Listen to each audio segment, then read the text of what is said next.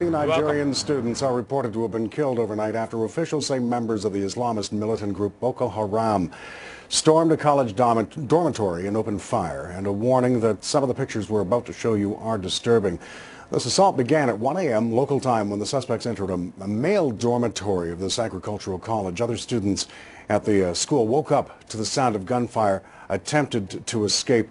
Some were shot as they ran around helplessly in the remote rural region where this college is located, northeast Nigeria. It's been under a military state of emergency, this part of Nigeria, since May. Several schools seen as examples of Western-style education have been targeted by Boko Haram. In July, 27 students and a teacher were killed in a suspected attack by the same group.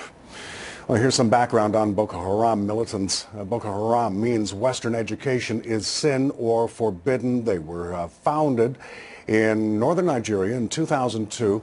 The group has repeatedly attacked schools, universities, and colleges throughout Nigeria, and at least 1,000 people have been reportedly killed by Boko Haram since 2009. These militants have no confirmed ties to Al-qaeda or any other terror organizations. Their previous leader was killed in 2009 during fighting. Their new leader, believed to be just 43 years old.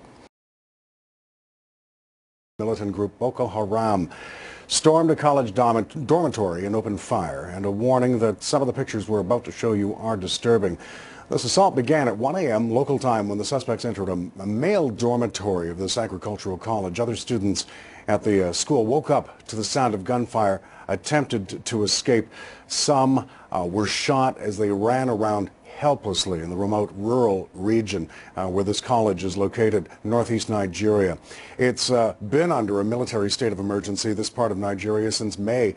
Several schools seen as examples of Western-style education have been targeted by Boko Haram.